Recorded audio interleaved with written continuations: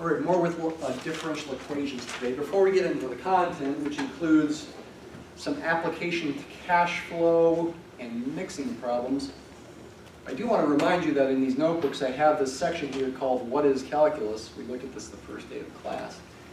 And in that section, I've got both perspectives of applied mathematicians and scientists and pure mathematicians. And I do have some code in here that's pretty interesting. There was the predator-prey code in this one. That was my favorite bit of code. This one is a discrete model. It's not continuous. This is the one where the purple dots are rabbits and the orangish dots are foxes, and the foxes are eating the rabbits.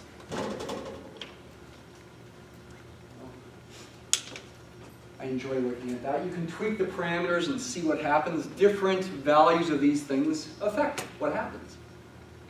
And that's something that's kind of utmost interest to people who study this stuff, is what happens as parameters change. Here's a continuous predator-prey model. We'll look at this one on Friday. Here, we are keeping track of the rabbits and fox population using a continuous model, using differential equations.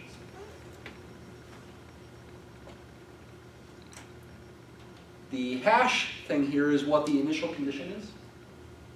Wherever I put this, the coordinates of that point are the starting number of rabbits, probably in thousands of rabbits, and the starting number of foxes, maybe in hundreds of foxes.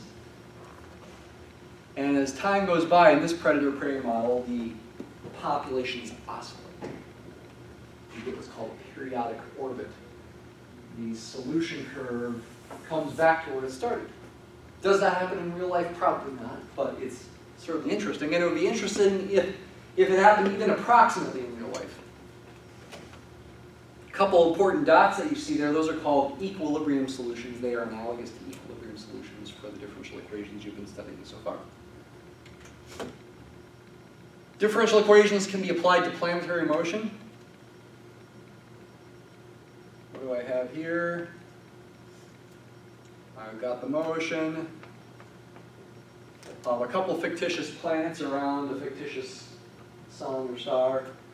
The blue one looks like a circular orbit. The red one looks like an elliptical orbit, an oval, not a circle. These orbits satisfy something called Kepler's laws, which I'm not going to get into today. Maybe if we have a little time next week, I'll mention what they are. But differential equations can be used to figure out what's going on with those.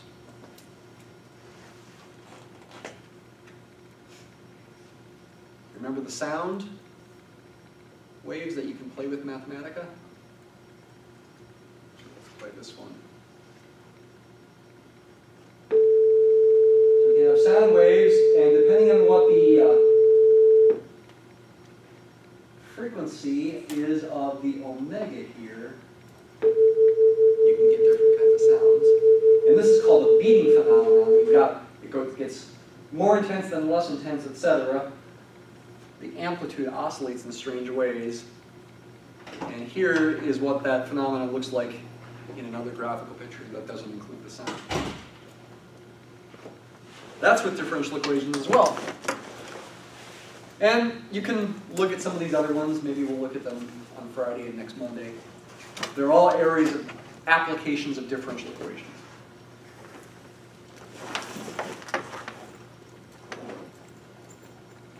All right, for today though, we want to actually do some problems now.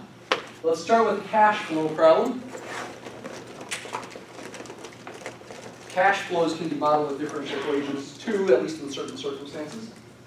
Pretend you've got a bank account, and your initial deposit, well, let's pretend you're pretty rich, and it's $100,000. Okay, I don't have $100,000 to deposit. Okay, I don't. I'm not rich. But pretend you are for the sake of argument. You got $100,000 you deposited in a bank account that is earning interest, and to keep things relatively simple as far as the differential equation is concerned, let's assume it's continuously compounded interest. So we use E. Let's say a 2% annual interest rate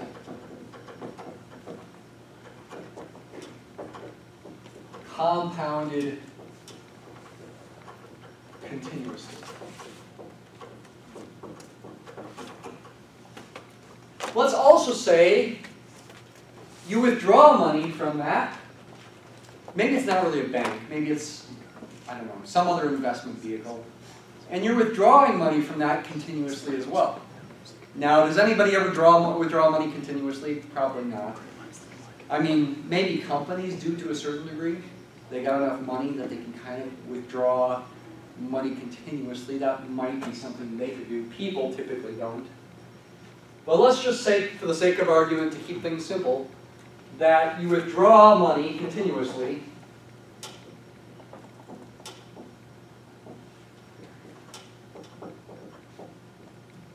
Meaning every second of every day, even every millisecond of every day, at a rate of, well, let's say $1,000 per year. Which is not much every second, right? That's about $3 a day. $1 every 8 hours or so, etc. It's not much money that you're withdrawing every second. You know, it's fractions of a cent. But you're imagining that you're withdrawing it continuously. Let B be the balance, and T be time. This is in dollars, and this is in years, because the interest rate is an annual interest rate. It's compounded continuously, but it's an annual rate. Your money's going to grow by approximately 2% per year if you don't withdraw, but we are withdrawing. Can we figure out a formula for the balance as a function of time and answer questions like, well, will we ever run out of money? That might be a good question to want to answer. Will you ever run out of money in this scheme? Here's the key. The rate of change, dB dt, can be described in terms of the interest rate and the fact that you're withdrawing money at a rate of $1,000 a year. How? Well, if you were not making withdrawals, just focus on the annual interest rate, dB dt would be 0.02 times b. Does that make logical sense? Well, maybe it does to you, maybe it doesn't. Effectively, you're saying here, if you think about your initial deposit, if you imagine B equaling 100,000, 2% of 100,000 is 2,000. This is saying at time 0, right when you have the money in there, your money is growing at a rate of $2,000 a year. If you're not making any withdrawals, it's going to continue growing at a rate that's essentially 2% of the given balance at any moment in time. As your balance keeps going up, that rate does keep increasing, though effectively, instantaneously speaking, at any moment in time, it's 2% of the current balance. That does reflect this annual interest rate compounded continuously. What about the fact that we are withdrawing money at $1,000 a year? That is taken care of by just subtracting 1,000. We're withdrawing money at a rate of $1,000 a year. If we were only withdrawing money, you could call the differential equation, you could write it as dB dt equals negative 1,000. If you were only withdrawing money at a rate of $1,000 a year, that would tell you the rate of change of your balance over time. But both things are happening, so we get the differential equation that combines the two. All right, let's solve the differential equation. Separate variables. dB over 0.02b times minus 1,000 would equal dt. So we've separated variables. Now integrate both sides. Right-hand side is what's typically happening for us. It's easy to integrate. The left-hand side is always harder. It's going to involve a natural log of the absolute value of 0.02b minus 1,000. But it's not, you can't stop there. The derivative of that would get an extra factor of 0.02 when you use the chain rule, so you need to divide by 0.02 as well, which is the same as multiplying by 50. I could write 50 there instead. The goal here is to solve for b. b is a function of t. I can multiply both sides by 0.02 and then exponentiate. I'll do two steps at once here. Absolute value of 0.02b minus 1,000 equals, if I multiply both sides by 0.02, initially I get 0.02t plus c2. Question? Is the 0.02, do we have to take that out because of the chain rule? Yeah, you have to divide out because of the chain rule. If you differentiate this, you'll get an extra factor of 0.02 that will have to cancel with that one. Okay, and does that say 1 over 0.02? Yep, 1 over 0.02. Okay, so why would it be 1 over? I'm just wondering. Because of the chain rule, you're going to end up, when you differentiate this, you'll get another factor of 0.02, the derivative of the inside. Mm-hmm. It's got to cancel with that 0.02 because you don't see a 0.02 over here. Oh, yeah. Okay? If you did a substitution, W equals 0.02b minus 1,000. dW would be 0.02 dB, and dB would be 1 over 0.02 times dW. And the 1 over 0.02 comes from that as well. We have e to the 0.02 t plus c1, or plus c2, if c2 is 0.02 times c1. But that c2 could come out in front because of properties of exponents. I might as well just call it c2 here. c2e to the 0.02t. If you get rid of the absolute value signs, which we always end up getting rid of, you could call it c3 instead. Or maybe just c now. And solve for b by adding 100 and then dividing everything by 0.02. So we could write, adding 1,000, excuse me, 1,000 plus c, I'm going to just call it c now, to the 0.02t divided by 0.02. I did 2 steps going from here to here, and I also did 2 steps going from here to here. Here I, again, multiply both sides by 0.02 first, then exponentiated to get rid of the logarithm to get there. Then I got rid of the absolute value signs. I guess it's 3 steps. Added 1,000, then divided by 0.02 to solve for b in this next line. 1,000 divided by 0.02 is the same as 1,000 times 50. It's 50,000. Maybe I should have called this C3 because I'm going to now do C3 divided by 0.02. I'm going to call that a C4 or just a C.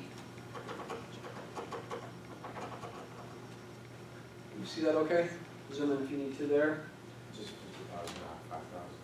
Yeah, 50,000, thanks. 50,000 plus C e to the 0.02t. There's your general solution. By the way, it is always worth checking these things. Checking that this general solution works. If you're feeling uncomfortable about whether you've done it right or not. It should solve the differential equation. Its derivative should be 0.02 times itself minus 1,000.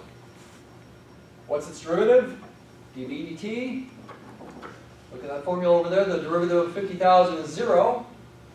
The derivative of c e to the 0.02t is 0.02 c e to the 0.02t. Is that the same thing as 0.02b minus 1,000 when you plug in the function in place of b? So you got to multiply that by 0.02. 50,000 times 0.02 is 1,000. Plus 0.02 c e to the 0.02t. Then we subtract 1,000. And the 1,000s cancel. And we get a match. This matches this. It is a solution no matter what c is. That's your general solution. What about a solution that satisfies the initial condition that our initial deposit is 100,000, b of 0 is 100,000.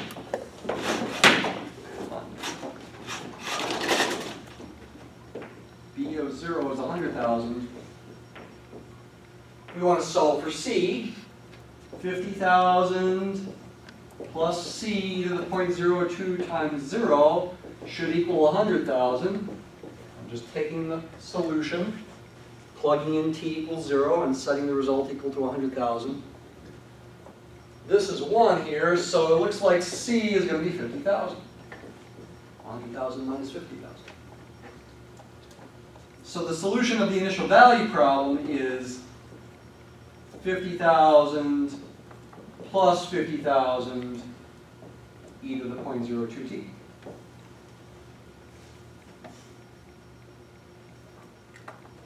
Will we ever run out of money? No, in fact, our money's still going to grow. Even though we're making withdrawals continuously, our money's still going to grow. That should make intuitive sense because you're only withdrawing at $1,000 a year, whereas a 2% annual interest rate is going to give you approximately $2,000 a year at the start. So even though you're making the withdrawals, the money does grow here. The graph of this is going to look like this 100,000 here.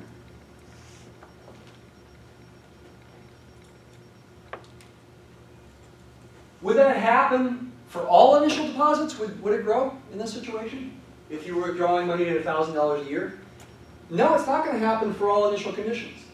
And that's the benefit now of trying to figure out what the phase plane looks like. And actually, something I want to emphasize today that's new is if you graph this right-hand side function as a function of b, it's helpful for figuring out where the equilibrium solutions are and what the other solutions in the phase in the slope field look like. Here's what I mean. If I let f of b equal that right-hand side function, 0.02b minus 1,000.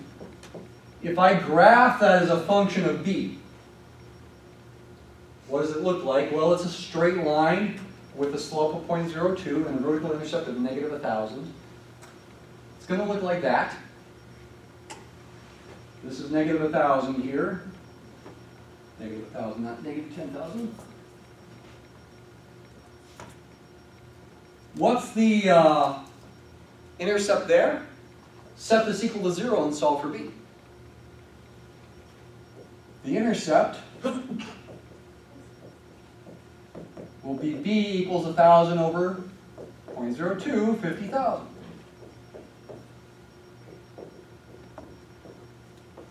This function is positive when b is bigger than 50,000 and negative when b is less than 50,000.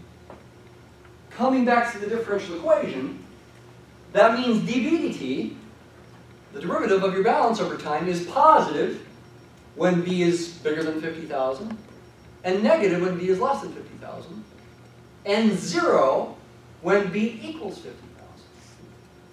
0, the constant function, 50,000, the constant function 50,000 is an equilibrium solution. The slope field is going to have an equilibrium solution at 50,000. If your initial deposit is 50,000 and you are withdrawing money, and there's this interest rate as well, you're withdrawing money continuously at a rate of $1,000 a year, your balance is going to stay constant. We started out above 50,000. Our solution was increasing and concave up. It turns out other solutions that start out a bit above 50,000 are increasing and concave up. On the other hand, we also have a non-zero slope at the beginning.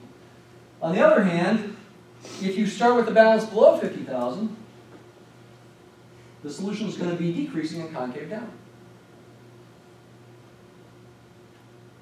And you're going to run out of money eventually if your initial balance is below 50,000. And you could, once you have the formula for such a situation, for example, if your initial deposit was 40,000, once you have the formula for that, you can figure out what time you're going to run out of money. Sometime right there, you can solve an equation involving setting this function equal to 0 when your C includes the initial condition that your starting deposit is 40,000. Setting that equal to 0 and solving for t with logarithms would tell you what time you're going to run out of money. This constant function, this constant is a solution. It's called an equilibrium solution, as I did briefly talk about the other day and you read about. Equilibrium solution. Since nearby solutions move away from it as time increases, it's unstable, right? You read about that too. It's an unstable equilibrium solution. If I got Mathematica to make the slope field for me, we would see a picture that mirrors what you see here. Okay? Before I do that, just again, also make sure you understand the distinction between these two things. This picture is of the solutions in a slope field, although I didn't draw the little slope marks. This picture is not, this is not a solution. This is a graph of the right-hand side of the differential equation as a function of b. The point of making this graph was to help me figure out what the solutions look like. That was the point. And you're going to have a few problems where you have to do that on the next assignment. Let's go ahead and have Mathematica make slope field for this example for us. Put down here, again, the syntax is vector plot. I showed this to you last time.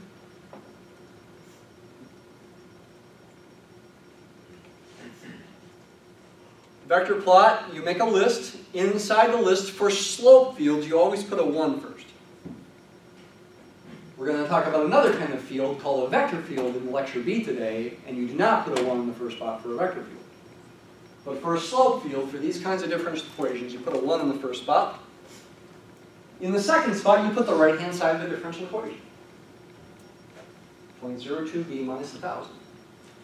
Because that's the expression that's going to give you the slopes of your solutions. The slope of your solution at any particular point is given by that quantity. That's what the differential equation is saying, so to speak. 0.02b minus 1,000. T is the independent variable. B is the dependent variable.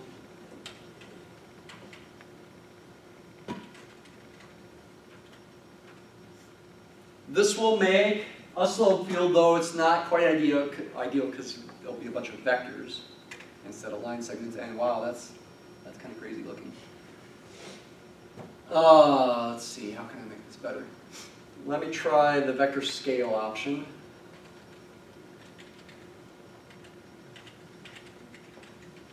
See what that does. Not much better. Oh, I think I want to make this a 0.03 as well. Let me reduce the plot range. It's making the plot range for T a lot bigger than I wanted it to. That seems to be the problem here. So let me change the plot range. 0 to 20 in the horizontal direction and 0 to 200,000 in the vertical direction. That looks better. Though it is making them arrows still. How can I make those be just little line segments? Let me try 0.01 instead of 0.03 here. Okay, that's better. Still not quite as pretty as I was hoping for, but good enough. So our solution started out an initial condition of 100,000. It follows the slope field. That's what the differential equation is saying to do. Solution should have a derivative of slope equal to the value of this expression at any point. So anytime it passes through one of these things, I think at the midpoint, actually, it's got to be tangent to it. So your solution ends up looking like this. Let me let t go past 20. Let's go out to 100. That might look prettier. Okay, well, it's different. So your solution is going to look like this. If the initial condition is 50,000, there is an equilibrium solution that's constant. You can see these other slope marks close to that are almost horizontal. And if your initial condition is below 50,000, then the solution heads toward 0.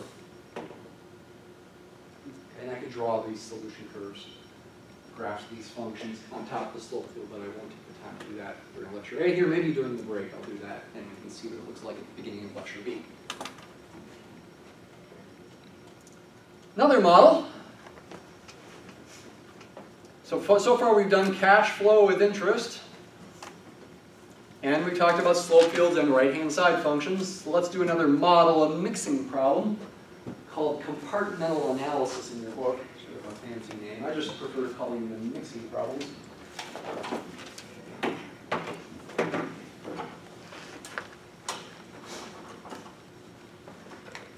I'm going to imagine I have a vat, a tank, essentially. And this vat has some sort of propeller-like thing inside of it that spins and mixes up the fluid inside. I can't really draw a propeller so well. Pretend this is a propeller. Maybe I need propellers on both sides. That mixes up the fluid, the water. It's going to be salt water in here really well. And pretty much instantaneously, they spin really fast, and the salt water gets mixed up pretty much instantaneously so that the concentration of salt is effectively uniform. That's the idea. Let's say it can hold 50 liters total. That's how much the vat can hold. And it starts out with, say, 10 liters to start with of pure water. Pure H2O at the start.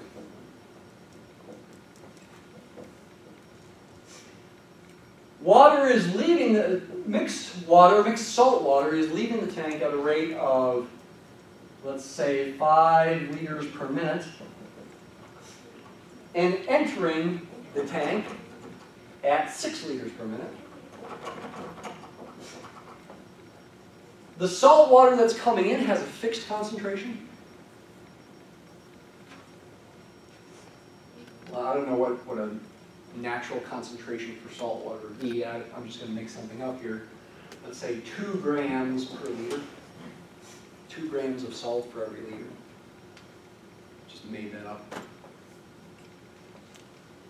The question is, in this situation, what is the amount of salt in the tank as a function of time? That's the question. Question. What is the amount of salt as a function of time?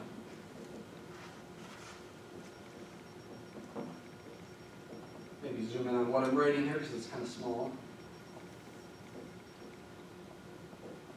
What is the amount of salt as a function of time? And based on that, we can try to answer questions like, when does the amount of salt reach 5 grams or something like that? Use a differential equation to model this. The differential equation we're going to write down here is based on the assumption that I've got these fans in here that are mixing things up, although if I put them in the middle there, I guess it doesn't start mixing it up right away. So maybe I should have drawn them on the bottom here. Okay. Ignore the fact that initially they're not in any fluid. Pretend they are always mixing things up really well, really fast, effectively instantaneously. If A is the amount of salt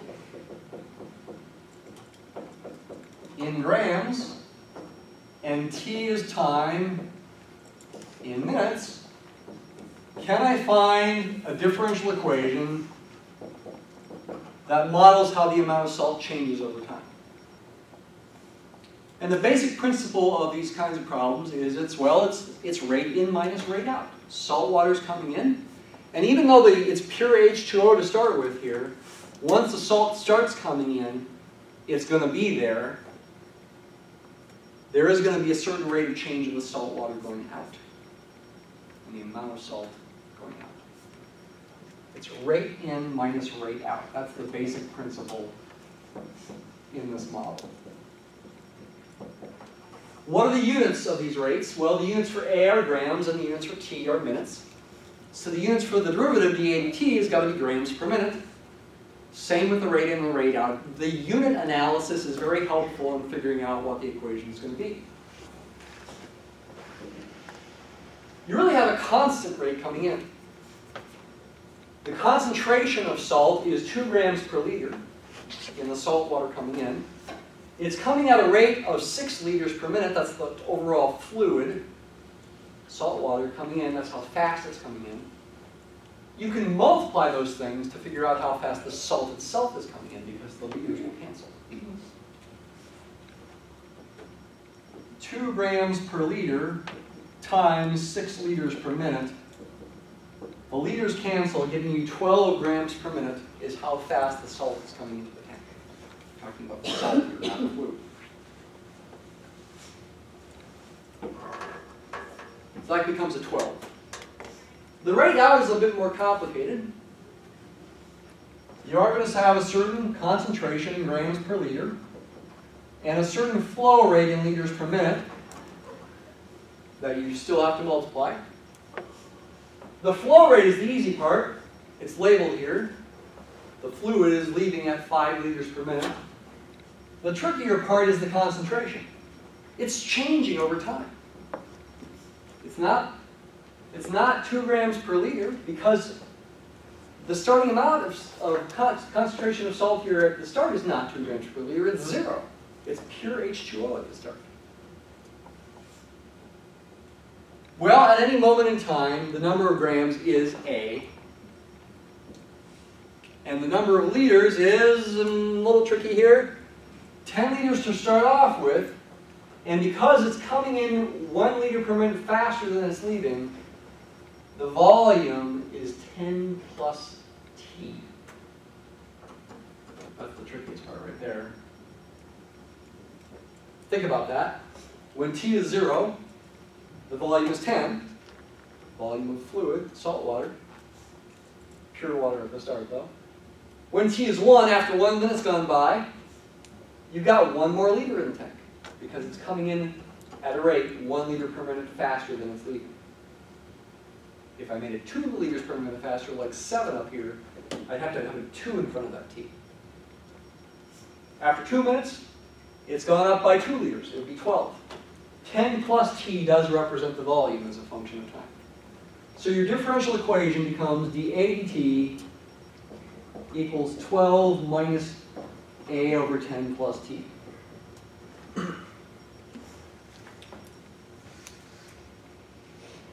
That's a differential equation that is actually not separable.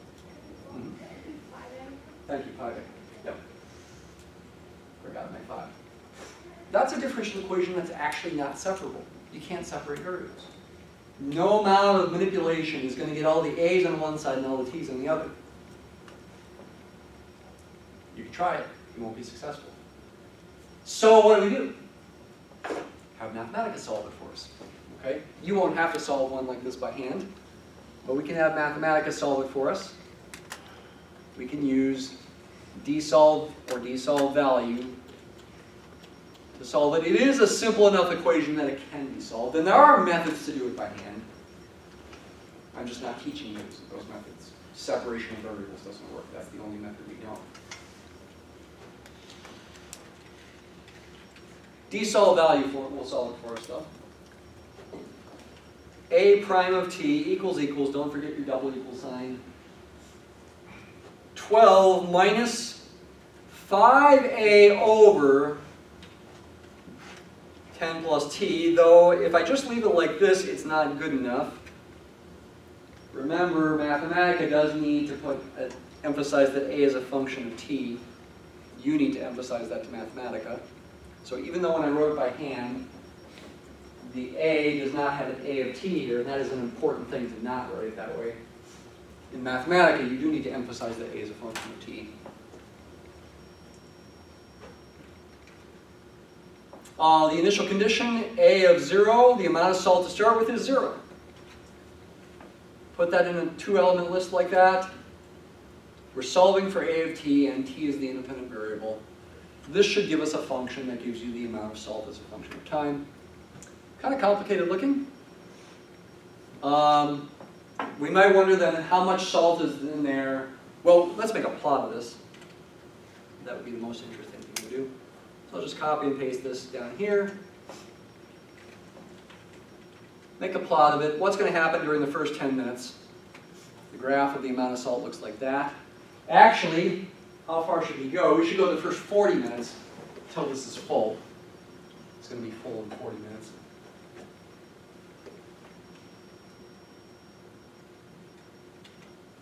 That's telling you by the end of 40 minutes, which is where this model is valid, you're going to have, looks like it might be 100 or very close to 100 grams of salt in the tank. Okay? Let's take our break.